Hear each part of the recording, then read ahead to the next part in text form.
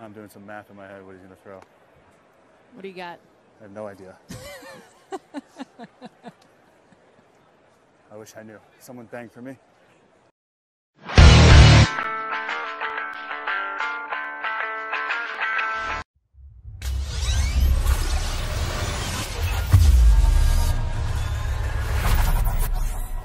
Where did Pete Alonso land in the top 10 first basemen entering 2020? What is going on, guys? My name is Brett. Today in this video, I'm going to rank the top 10 first basemen entering 2020 for fantasy baseball. So fantasy baseball, that means only offensive numbers. It could be defensive numbers as well if you're in the points league, if it's like -1 for errors. But in this video, we're going to mainly focus on the offensive numbers. So I did 2 previous videos before this. I did the top 10 pitchers and also the top 10 catchers for fantasy baseball entering 2020. It is in my baseball playlist, and if you're new around here, subscribe, hit that notification bell, and let's go straight into this baseball video. So starting off the list, Max Muncy, number 10. So last season he played 141 games, hit 35 home runs, 98 RBIs, struck out a lot though, 149, batting average 251, which is okay. OPS plus 133. He was all-star. He was 15th in MVP. So he did this for back-to-back seasons. So he can be a first baseman, he could be a second baseman, he could be a third baseman. This is what I like about Max Muncy. So you can put him at first base, second base, or third base. Last season I had him as a second baseman, but you can move him around. He's also playing on the Dodgers. The Dodgers lineup got better. Mookie Betts is there. Number 10 is going to be Max Muncy. Play that funky Muncy. So number 9, Josh Bell. Josh Bell last season, he went off the first half. The second half, I don't know what happened to him. He just did a 180 on him. So the first half was amazing. The second half was not. So in total, he played 143 games, hit 37 home runs, 116 RBIs, 277 batting average, OPS plus 143, and got his first All-Star game. So Josh Bell, this is going to be his 27th season.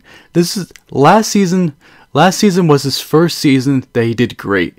So can he repeat those same numbers, or is it going to be a complete 180 again? Is it going to be really great the first half and really bad the second half, or is the entire season going to be consistent? And also keep in fact that Starling Marte is no longer in that lineup, so he has less protection and less people in front of him. So Josh Bell, I put him as number 9 for that reason, because Starling Marte is no longer in that lineup, and the Pittsburgh Pirates lineup is awful. Let's be honest. I still expect Josh Bell to do well. I'm expecting like between the 25 to 30 home run range, probably 70 to 85 RBIs, probably OPS plus 110, 115. He's still going to be a great player. I don't expect him to repeat those same numbers. So number 9, Josh Bell. So number 8, DJ Lemahieu. So DJ played 145 games, hit 26 home runs, 102 RBIs, batted 327 with OPS plus 136, was all-star, he was 4th MVP, should have been much higher than that, and he won Silver Slugger. You don't really classify him as a first baseman, but he does have that eligibility as a first baseman, a second baseman, also a third baseman. So you can put him anywhere in your lineup. So if you draft someone much higher as a first baseman and you only have one slot as a first baseman, you can put DJ as your second baseman. You can put DJ as your third baseman. Do I expect DJ to have those same numbers as last season? Probably not. Probably like 70 to 80% of those numbers, and I'll be perfectly happy with that because he had a monster season last season. But he's also be batting first in that lineup, so he's going to be getting a lot of runs scored, and he's going to have a lot of opportunities.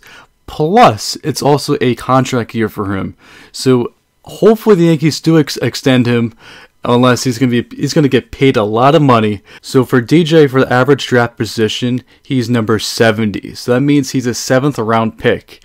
So you have to consider him. Is he worth a 7th round pick so he can move around in his lineup? Is he going to replicate those same stats as last season? So number 7, DJ Lemahieu. Number 7, Paul Goldschmidt. I can't believe I'm actually putting Paul Goldschmidt as number 7. For so long, for like 3 or 4 years straight when I was doing fantasy baseball, he was always in the top 20, sometimes in the top 10 overall. And now I'm putting him as number 7 best first baseman. I can't believe I'm actually saying this. So last season, he played every single game besides one. He played 161 games, 34 home runs, 97 RBIs, 260 batting average, OPS plus 113, and also he was 20th in MVP. So last season was actually a down season for him. I guess the transition from Arizona to St. Louis has got his numbers a little bit lower than usual. Usually you do expect the high batting average, the high OPS, the high hits. The home runs and the RBIs are about the same. Then like Arizona, like nobody like knew about him. When he goes to St. Louis Cardinals, he was the guy. And now this season, Marcell Ozuna's not there. The lineup got weaker and less protection from him. So he might actually produce these numbers rather than his usual numbers. Like batting 300, batting 290, not batting 260. Getting a little bit more RBIs, more opportunities. OPS plus much higher, like around the 140s, 150s rather than 113. Remember, 100 is actually league average. And Paul Goldschmidt, it could be a sneaky pick. Paul Goldschmidt's average draft position is actually 66.4. So that's like around the 6th, 7th range, 6th, 7th round.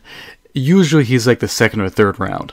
So he could be a very sneaky pick, or it could be worth a value because he's in the 6th, 7th round. Number 6, Jose Abreu. Jose Abreu is probably the most underrated first baseman ever, like the past, not ever obviously, but probably the past 3 or 4 years, because he's so consistent.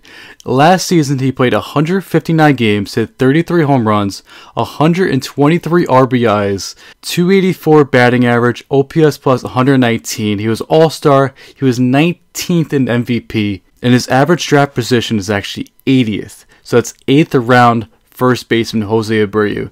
He's so underrated. Every single season, 30 plus home runs, 100 plus RBIs, above average OPS, and he's there. I guess he plays for the White Sox because no one else notices him, especially because the White Sox actually made moves this offseason, so his numbers actually might increase more, which I don't see that's even possible because he's already hit 123 RBIs, 33 home runs. Maybe the batting average might go up, or maybe he has more opportunities this year because the White Sox did pick up Yasmani Grandal. They did pick up Edwin Encarnacion. So they did pick up more in-depth players. He does have more protection in that lineup based upon the moves that they make this offseason. So Jose Abreu, if he's there, pick him up because he's very underrated. So starting the top 5. Number 5, Matt Olson. Arguably could be top 3. So Matt Olson last season played 127 games, hit 36 home runs in 127 games, 91 RBIs, batted 267, OPS plus 137. He was 21st in MVP, and he was a Gold Glove winner. So Matt Olson, 127 games, hit 36 home runs. Last season, he played a full season, 162, hit 29. So if he played another 30 to 40 more games, he could possibly hit 45 to 50 home runs. So Matt Olson, it is a sneaky pick. It is kind of risky, but he can arguably be top 2, top 3 for his average draft position is number 65. So Matt Olson, he's going to be in the 6th, 7th round. He's arguably a top 4, top 3 first baseman. But right now, I did put him as number 5 because of that ballpark, because it's huge. But Matt Olson does have the power. Expect Matt Olson to have a great season. He could be a sneaky pick, and he can easily hit probably 40, 45 home runs. And we don't know what his ceiling is at, and hopefully this season he shows us that ceiling. Number 4, Anthony Rizzo. So Anthony Rizzo did have his typical season, meaning he played 146 games, hit 27 home runs, 94 RBIs, batted 293, his OPS plus was 137, and he won the Gold Glove. So Anthony Rizzo's average draft position is number 5, is 58.2, meaning he's going to be drafted between the 5th and 6th round. So as a first baseman, if you haven't picked up a first baseman yet, and usually this is probably your 5th or 6th round, you're probably considering drafting a first baseman. If Anthony Rizzo's there, you know what to expect. It's going to be a high batting average, about 30 home runs, about 90 to 100 RBIs, and he's going to be playing a lot, especially because the Cubs lineup is still going to be good. Chris Bryant is still going to be there, even if he maybe he gets traded or not. You got Javi Baez, you got Wilson Contreras. That lineup is still going to be deep, and he's still going to have opportunities to drive in runs. So as if you're playing a category league or a points league, he's going to help you both of those type of leagues. Anthony Rizzo, if he's there, I would pick him up if you haven't picked up the top 3 yet. Number 3, Pete Alonso. So Pete Alonso played every game besides one. He played 161 games, 53 home runs, 120 RBIs, 260 batting average, OPS plus 148. That is really good. He was an all-star. He was 7th in MVP, and he was a Rookie of the Year, and he won the Home Run Derby. So he did beat Aaron Judge's home run record as a rookie, and I put him as number 3rd. I'm a little cautious about this because his average draft position is number 27, meaning he's to be drafted in the 3rd round. And that's a little steep. Like, to be honest, I mean, if he's going to repeat those same numbers, I mean, go for it. If you trust those numbers, if you trust he's going to be consistent with those type of numbers, I would say go for it. The first 3 rounds, any kind of sport can hurt you or they can save your season. And if you draft Pete Alonso and he doesn't repeat those same numbers, it could hurt you. What I do expect from Pete Alonso, probably between like 35 to 45 home runs, probably 90 to 110 RBIs. The batting average probably 260, OPS plus like 125 to 135. I do expect him to have a very good season. I think he's going to have a little sophomore slump a little bit. He's going to regress a little bit because repeat those numbers, those insane numbers, those MVP line numbers.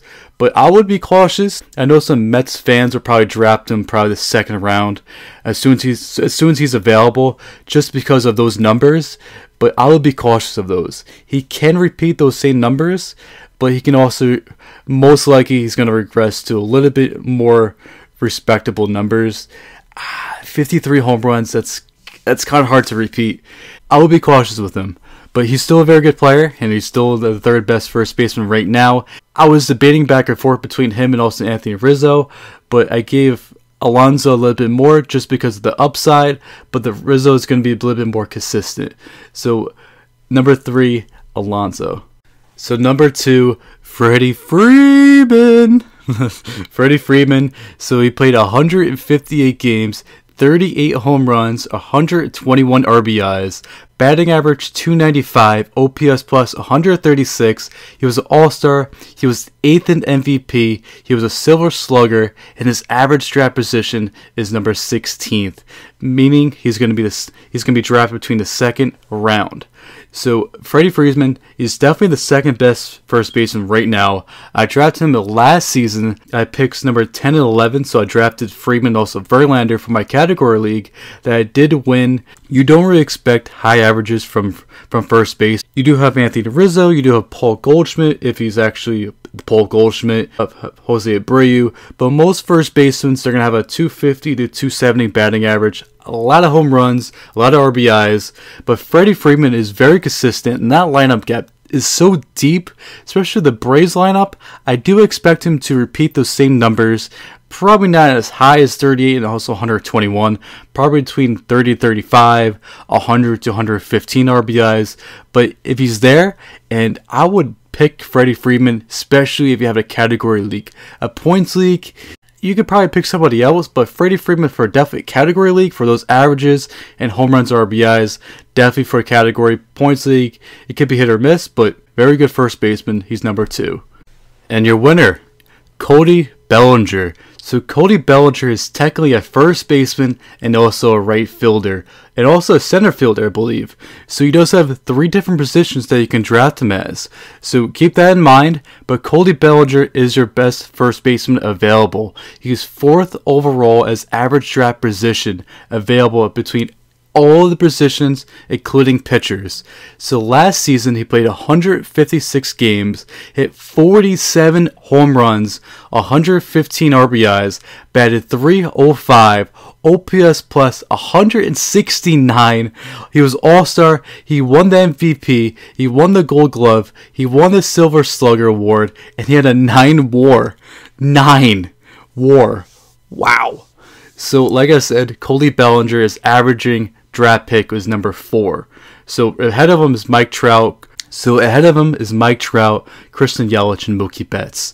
So you got Cody Bellinger. If you're the 4th overall pick, if you don't pick Cody Bellinger, I don't know what to tell you, because you can put him as a first baseman, you can put him as a right fielder, or a center fielder. He's good for categories, he's great for points, and he brought up his batting average, which that is definitely the factor of last season. So last season I didn't draft him because it was a category league, and I saw the 260 batting average. I was like, I'll pass on that, and I picked Bogarts. So I was like, oh my god, what am I doing? So I instantly regretted it after the draft. But Cody Bellinger, his batting average from 2018 was 260, his batting average in 2017 was 267, and his last season batting average was 305. He made a huge improvement. Do I expect him to repeat those same numbers? Probably like 85 to 90% of those numbers. Cody Bellinger, if he's there, I would definitely draft him. That lineup got deeper, especially when Mookie Betts is there. So Cody Bellinger is your #1 first baseman overall. Let me know down in the comment section below. Write down your list of the top 10 first basemen, and you can also compare it to mine. And I want to compare my list to yours. And if you do enjoy this type of video, leave a like, pass along these videos. It really helps me grow. Hit that notification bell, and I'll see you guys in the next one. Peace, guys. Thank you. Bye. What you gonna do? What you gonna do? What you gonna do? What you gonna do? This is just for us now.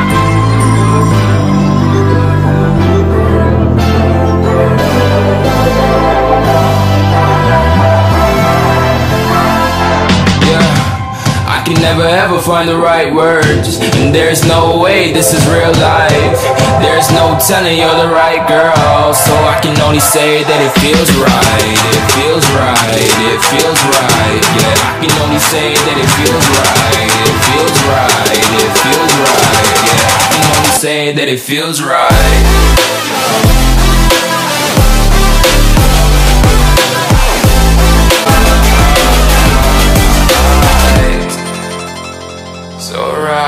So right. I'm just going with the gut. Never had a doubt, felt like this is just a must. Put me in perspective, I'm the deepest in the cut. Everybody tuning in, but this is just for us now.